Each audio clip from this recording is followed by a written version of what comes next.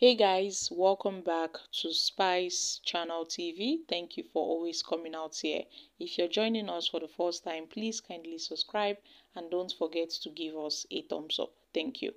The National Secretary General of the Apex Igbo Socio-Cultural Organization, Ohanaeze Ndigbo, Mazi Okechukwu Isuru Zoro, on Monday said the outgoing governor of Edo State, Godwin Obaseki, and other People's Democratic Party (PDP) chieftains who betrayed the Southeast are losing relevance. And in the wake of the recent gubernatorial elections in Edo State, Ohanaeze Ndigbo, the foremost socio-cultural organization representing the Igbo people, have addressed the implications of political treachery that unfolded within the People's Democratic Party. He said the outcome of the Edo State governorship election had shown that PDP chieftains loyal to the former presidential candidate Atiku Abubakar are losing their political relevance. He recalled how the Southeast urged the PDP to honor the zoning formula enshrined in the party's constitution, which advocated for an equitable and rational presidency that would duly allow the region to present a candidate for the 2023 presidential election. He said that in the aftermath of the recent Edo election, it became glaringly evident that the political ramifications of betrayal are far-reaching and often unforgivable. So, Ohanaeze Ndigbo, have talked about the actions of certain political actors that undermined the interest of Southeast within the context of the People's Democratic Party. And in 2022, Ohanaeze Ndigbo, as the custodians of the collective aspirations of the Igbo people, made a call to the critical stakeholders in the PDP, where they implored them to honor the zoning formula enshrined in the party's constitution, which advocates for an equitable and rotational presidency that would allow the Southeast to present a candidate for the 2023 presidential election. And they noted that this call was made because it is enshrined in the party's constitution. They made a heartfelt plea to the esteemed stakeholders within the PDP that they should adhere. They gave them the articulated need for them to adhere to the zoning formula, which is a fundamental aspect of the party's constitution, thus granting the Southeast its rightful opportunity to field a candidate for the 2023 presidential election. And this appeal was not met. It wasn't met because this appeal was not merely a routine request. It echoed the sentiment of millions of Nigerians who yearned for a political landscape characterized by fairness and inclusivity, where they endorsed the idea of a collaborative governance structure that honors the long-standing agreement between the northern and the southern regions of this country.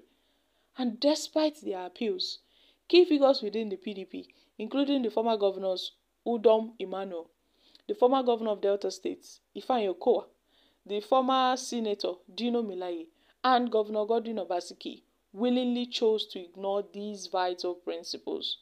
And Ohanaeze Ndigbo cautioned that such political recklessness would not be without repercussions, and their warnings were clear. Straying from the path of governance that respects the aspirations of the Southeast would lead to a significant political fallout for Atiku and his supporters. And the recent defeat of the PDP in Edo gubernatorial elections, particularly under the leadership of the sitting governor Obaseki, serves as a compelling testament to this very principle. It's more of a resounding reminder that karma is an unwavering force, as relentless as time itself, just as it had caught up with others such as Dino Melaye during the 2023 Kogi election. It now bears down on Governor Obaseki that this outcome has a wider ramifications of betraying the trust and the aspirations of a people yearning for genuine representation.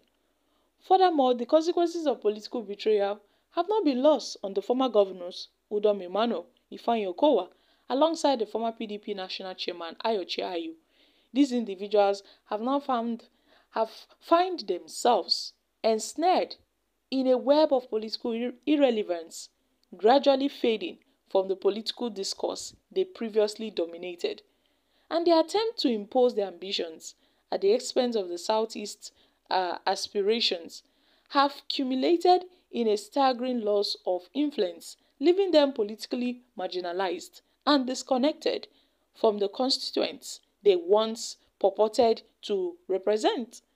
And as we reflect on this sobering reality, they've extended their warmest congratulations to Senator Monday Okpebholo, the newly elected governor of Edo State, following his compelling victory in the September 21st election, where they urge him to draw valuable lessons from history, emphasizing the importance of prioritizing the welfare of all Edo residents, both indigenes and non-indigenes alike, that his tenure should be characterized by a commitment to transparency and the protection of lives and properties, a mandate that reflects the trust bestowed upon him by the electorate. However, this unfolding narrative serves as a grave warning to those who may contemplate obstructing the aspirations of a Southern presidency in 2027 by endorsing a Northern candidate. Those who previously sought to sidestep the legitimate entitlement of the South-East during the Atiku Abubakar candidacy in 2023 are witnessing their gradual regulation to political obscurity. And this trajectory of this betrayal is clear, that this kind of actions carries a weight of consequences that cannot be overlooked. So, INEC finally concluded by making it known that the Southeast must not be silenced or marginalized in the Nigerian political space because, according to them, Obaseki is reaping from the betrayal he once sowed back then when they betrayed the Southeast. They made sure that a Southeastern candidate did not emerge. Him, alongside Udom Emmanuel, Ifeanyi Okowa, Dino Melaye, they connived with Atiku Abubakar and gave Atiku the ticket, leaving the Southeast to rot. Now they are facing the consequences of their actions. Guys, what are your thoughts on this? I'm dropping here. Kindly share your thoughts concerning this in the comment section. Thank you.